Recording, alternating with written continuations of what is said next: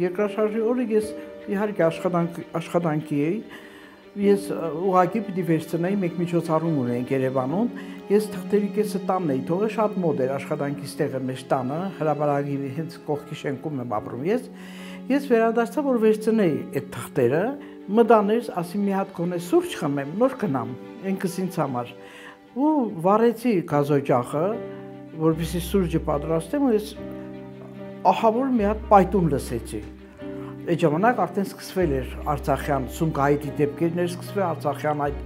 ահավոր վիճակ էր, ես մտածեցի, որ պատերազմ սկսվեց, որտեղ մեր այդ դեպի բակ տանող փողոցի պատուհանը մի անգամից պոկվեց, ընկավ ու սկսվեց մի ահավոր աղմուկ։ Մի պահ դադարեց այդ աղմուկը։ Ես մտածեցի, թե ինչ բան է, ուզեցի դուրս վազել, մոտեցա, տեսա դուռը փակվել է։ Չի բացվում դուռը, մենք երրորդ հարկում ենք, ես վազեցի դեպի բալկոնը, մեր պատշգամբը, ասի թռնեմ էլի, այստեղից քանդվում էր շենքը արդեն, ես որ մոտեցա այդտեղ, տեսա, որ ես նայեցի, որ չեմ կարող, ու ես ինչ տեսա, մենք հրապարակում ենք, ես տեսա, որ ամենափրկչի գմբեթը երկնքից է իջնում, ուրեմն այդ հարվածին նա վերև է թռել, ու երկնքից այդ մեծ գմբեթ իջնում էր ցած։ Իսկ հրապարակը մեր այս հրապարակը ոնց որ ծովի ալիք լիներ։ Հիշեցի այդ պահին թե դպրոցն ինչ եղավ եւ վազեցի դեպի պատողանը, տեսա չկա դպրոցը։ Դպրոցը փլվել էր արդեն, երկու երեխես այդտեղ։ Մի խոսքով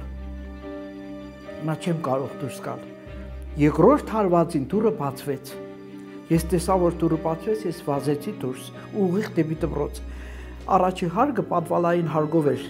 այդքան բարձր չէր։ Չորրորդ հասարանի աղջիկս թռել էր պատուհանից։ Թռել էր ու ասում եմ, պես նստեցի, որ ոտքերս չկոտրվեր, տապակ, մամա ջան, անին չկա, դա մեծ աղջիկս է։ Երեխես վազել է քրոջ մոտ, տեսել որ փլված է, չկա, տագն է։ Մեծ աղջիկս մնացել էր ամբողջ դասարանով 7-ի բեն, մնացել էր տագը։ Մտա այդ քարերի տակ բղավում եմ, անի եւ այլն, մեկ էլ մի հատ տղա ասեց քարերի տակից մի հատ երեխա հասմիկ է բղավում։ Ես չգիտեմ, իր անունն է հասմիկ, թե հասմիկին է կանչում օգնության։ Ասի խնդրում եմ, տարեք ինձ այդտեղ բերեցին, ոտքերիցս կախեցին այդ անցքի մեջ։ Ու ես մոռացել որ աղջկաս մազերը շատ կարճ էի կտրել, ցերկս որ տարա այդ անցքիցնես, ես այդ գլուխը շոշափեցի արունոտ։ Ու խոսում էր այդ երեխեն։ Ասի տղա ջան, ես գիտեմ տղա է, իմ աղջկաս անունը Անի է։ Կողքերը չկա Անին անունով երեխա, ասես մամա ջան, ես Անին եմ։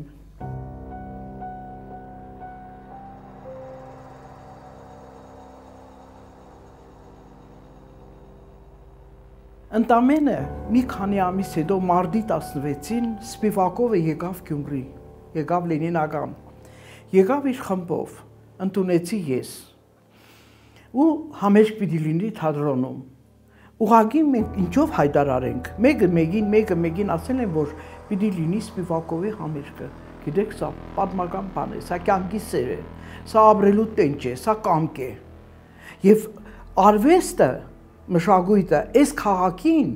ամեն դժվարին պահին օգնել է, ամեն դժվարին պահին։ Հիմա կանգնել է, մեկ գալիս են մարդիկ, գալիս են, որ նստեն։ Ես մտածում եմ, որ չի լցվի դահլիճը, քիչ կլինի եւ պատկերացրեք, տեղ չկար նստելու։ Այդ մարդիկ սևազգեստ ֆոնը լրիվ սևն էր, որտեղ գերեզմաններից հողոտ մատներով եկան Սպիվակով լսելու։ Լենինականցիները, այդպիսի ժողովուրդ են իրենք։ Եվ ես իմ խոսքի մեջ միշտ ասել եմ, մարտի 16-ին բացվեց Սկո վարագույրը։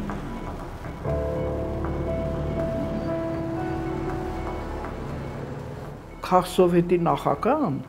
Համբարձումյան Կարլեն, հրաշալի մարդ, ինձ կանչում է, ասում է, կարծես մեզ ձեռք են առել, ասում եմ, ինչ է եղել, ասում է, Ֆրանսիայից հրավեր ենք ստացել,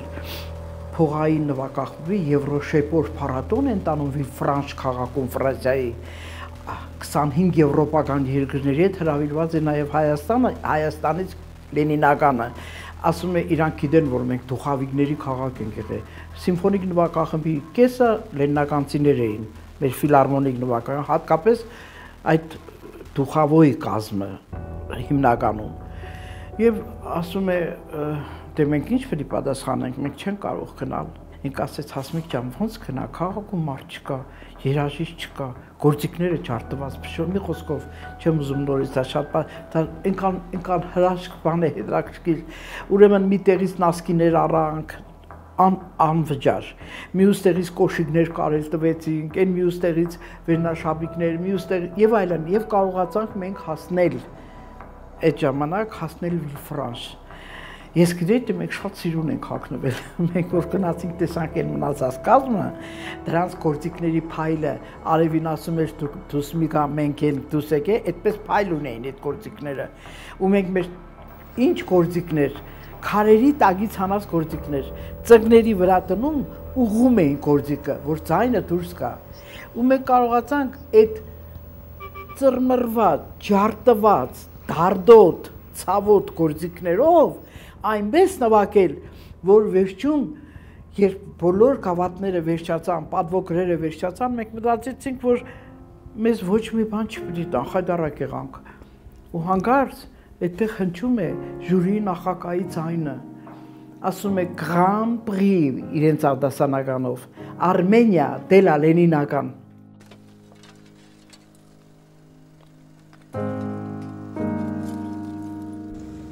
Much more order in the streets.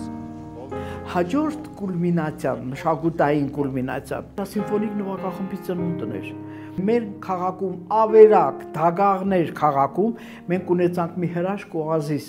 դա արվեստների ակադեմիան է 3 մասնաճյուղերով։ Եվ մենք կարողացանք այդ ամբողջ երաժիշտներին հավաքել, ստացվեց մի գեղեցիկ սիմֆոնիկ նվագախումբ, այսպես հանգիստ դագաղների կողքից անցնում էին, գնում էին փորձի մարդիկ, գնում էին արվեստած փորձի, սիմֆոնիկի փորձին, սկսեցին գործել երաժշտական դպրոցները։ Երաժշտական դպրոցներից ոչ մի գործիք չպակասեց, ոչ մի գործիք չկողացավ, այսինքն քաղաքը շնչում է, եւ այդ շնչի հետ սիրունանում է Գյումրին։